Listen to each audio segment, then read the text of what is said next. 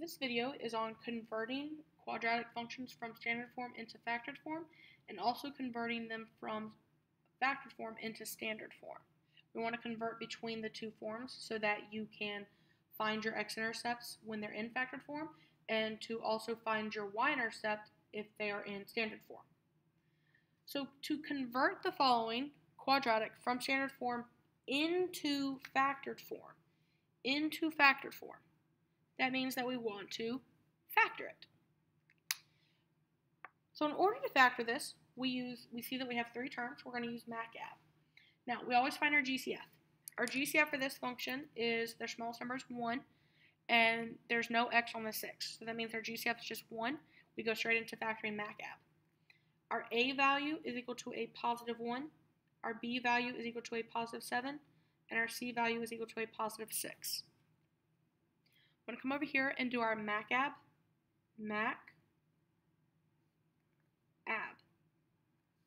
Our MAC is 1 times 6, which is 6, and our AB is 7. We write out what multiplies to 6, so we have 1 and 6, 2 and 3. Then we see which ones will add to become a 7. 1 and 6 can add to a 7 if they are both positive. 2 and 3 can never add to a 7, so these will go away.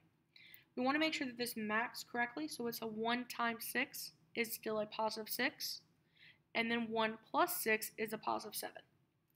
Now, since A is equal to 1, we do not use the box.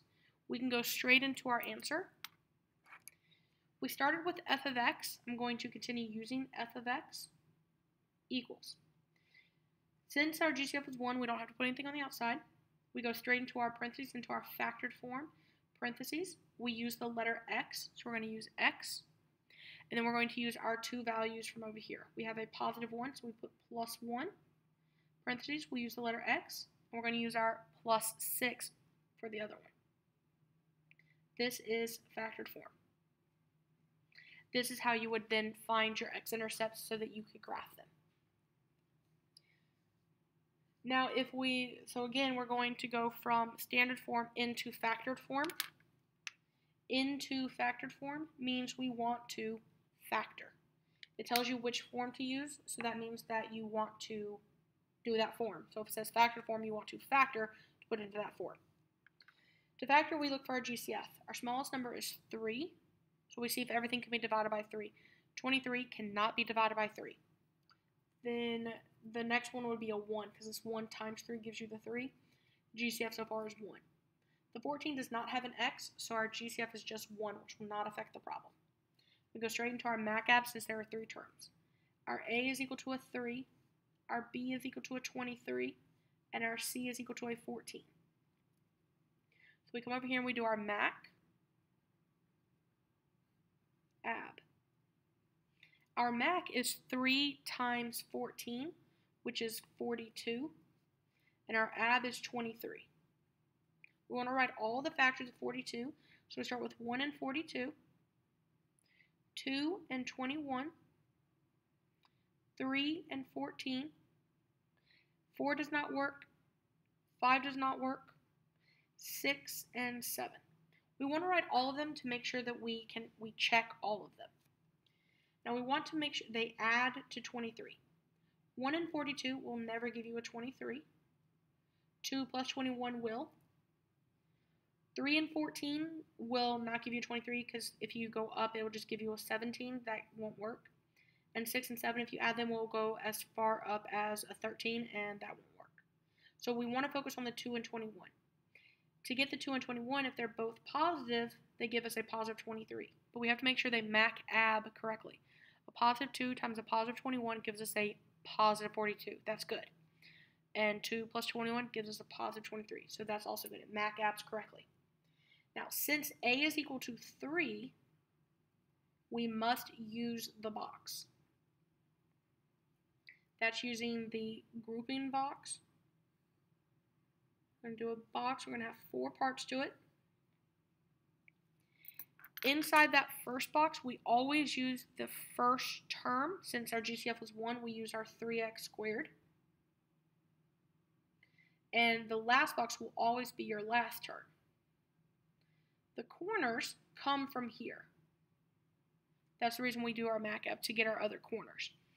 Now, these two corners have to share the same letter as the first box. So even though this is a 2, this will become a 2x, and 21 will become 21x, so that we can factor out their GCFs. Doing the first row, the GCF of 3x squared and 2x is a positive, that's our first sign, positive x. The next row, our first sign is positive, so this will be a positive.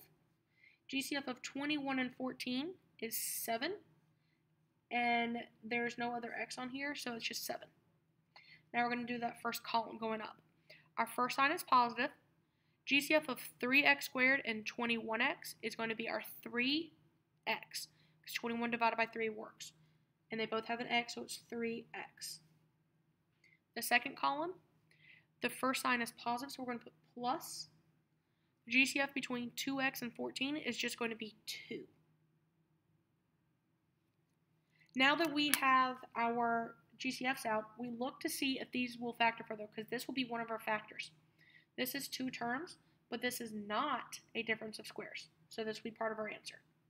This part is also 2 terms, but it is not a difference of squares, so that will also be part of our answer.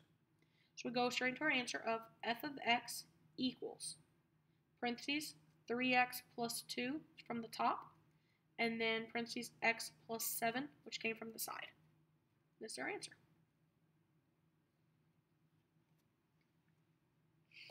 On these next 2 problems, we're going to convert the following quadratic function from factored form into standard form. Into standard form means we're not factoring, we're doing the opposite of factoring. Factoring is division, so the opposite of division would be multiplication. We are going to distribute. This is what we're going to do. Distribute. Distribute. So I'm going to rewrite the problem. 1/4 parentheses, x minus 6 parentheses, x plus 2. We're doing the exact opposite of factoring. So the order that we did, the first thing we did in factoring was our GCF. Since we're doing the exact opposite, the GCF will be the last thing we distribute. The 1/4 was your GCF. That'll be the last thing you distribute. So we're actually going to get rid of the parentheses first. We're going to distribute the parentheses. So we're going to keep our 1/4. Don't do anything with the 1/4 yet. Parentheses. We're going to go from 2 sets of parentheses down to 1. We're going to take our x and multiply it to everything inside the second set. So we have x times x is x squared. Then x times 2 is a positive 2x. We've taken our x and multiplied it to everything. Now we take our negative 6 and multiply it to everything. Negative 6 times x is negative 6x. And then negative 6 times 2 is negative 12. What we're going to do now is we're actually going to simplify this so that we can distribute the 1/4 in just a second. So we're going to have our 1/4 times x squared.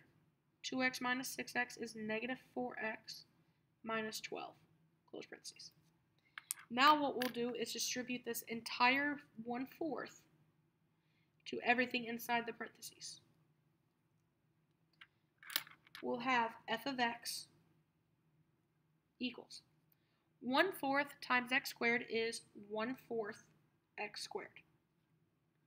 Then we'll have 1/4 times negative 4. 1/4 times negative 4 is negative 1. We'll keep our x. Then we'll have 1/4 times negative 12, which will become a negative 3. So our standard form is f of x equals 1/4 x squared minus x minus 3. Again, we do our GCF last because we're doing the exact opposite of factoring. So the first thing in factoring is GCF. So therefore, the last thing in distribution is GCF. We're going to convert this quadratic function from factored form into standard form again. So we're going to go into standard form. That means that we will end up with no parentheses. Again, when we want to go to standard form, we distribute. And again, our GCF will be the last thing we do. I'm going to rewrite the problem as negative 1/2 parentheses x minus 2 parentheses 2x plus 1. So what we do first is we're going to distribute the parentheses. So this negative 1/2 will stay for the moment because that's going to be the last thing we distribute. So we have x times 2x, which is 2x squared. Then we have x times positive 1, which is a positive 1x. We've multiplied the x to everything, so we move to the negative 2. Negative 2 times 2x is a negative 4x. And then negative 2 times 1 is a negative 2. We condense this, we simplify it so that we only have 3 terms inside. So we have negative 1/2 parentheses. Keep the 2x squared. Then we have 1x minus 4x, which is a negative 3x. And then we keep our minus 2, close parentheses. Now that we have just one set of parentheses, we want to go from 2 to 1 to none. That's by distributing this negative 1/2, this entire negative 1/2, to all of these 3 terms.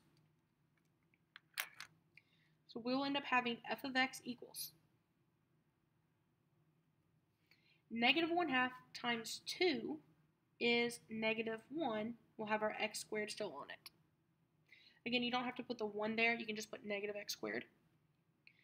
Negative 1/2 times negative 3x, so negative 1/2 times negative 3 is a positive 3 over 2, because that's really a 3 over 1 right here. So 1 times 3 and then 2 times 1 on the bottom. We keep our x. Keep it as an improper fraction. Do not put that as a decimal. Do not write that as a decimal.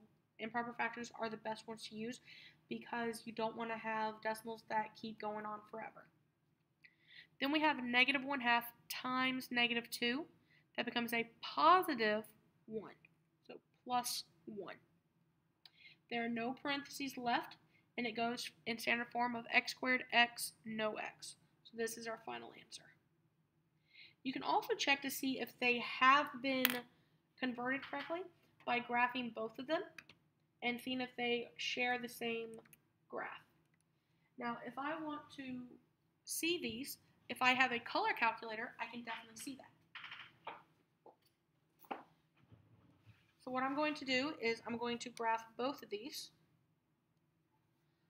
And I'm going to see it on a color calculator to see the different colors. So I'm going to have my first one in blue, and my second one will be in red. So I'll just focus on number 6 real quick. The original is, I'm going to go alpha y equals to put it into a fraction. So I have negative 1 over 2. Then I have parentheses, x minus 2, parentheses, 2x plus 1, parentheses. Now I'm going to make sure I'm in zoom 6 so I can see this graph. Here is my blue graph. That's my original. Now I'm not going to clear that out. I'm going to go back to my y equals. I'm going to go to my second one. Now I'm going to put in my standard form equation now.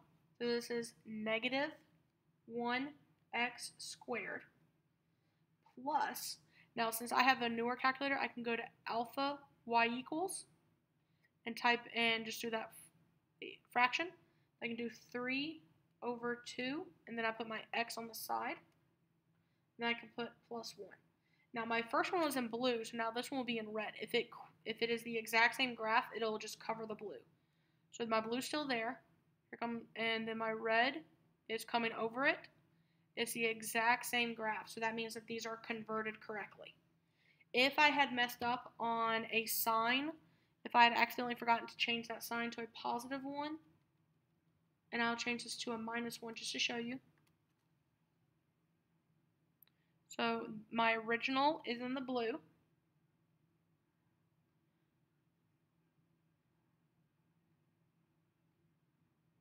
And here comes the red. And as you can see, they're not the same graph, so that means that it is not converted correctly. And that's because what I did was I changed the plus 1 right here that we're supposed to have. I changed it to a minus 1 to show you the difference between them. So if you accidentally do the wrong sign, it will not graph correctly. Okay. And for those of you who don't have the alpha y equals, you can actually type this in as, if I delete this, I can actually put parentheses -1 divided by 2 close parentheses, because I put fractions inside of parentheses, okay? And it will still graph the same way. It will still graph. Just want to make sure my blue still graphs the same way. That's still my blue. That was the original graph.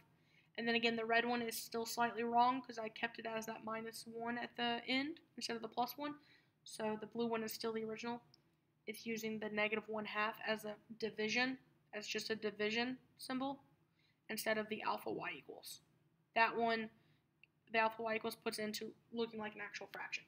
But notice I put the x on the outside of the fraction for that 3/2, because if you put it under the bottom in the denominator, it completely changes the problem. So these are converted correctly, and this is how you convert into factored form. You factor it. To convert into standard form, you distribute. Make sure that the standard form has no parentheses left over. There are no parentheses. That's how you can tell that they are correct. And you can also graph the original and the new one to see if they are the same graph.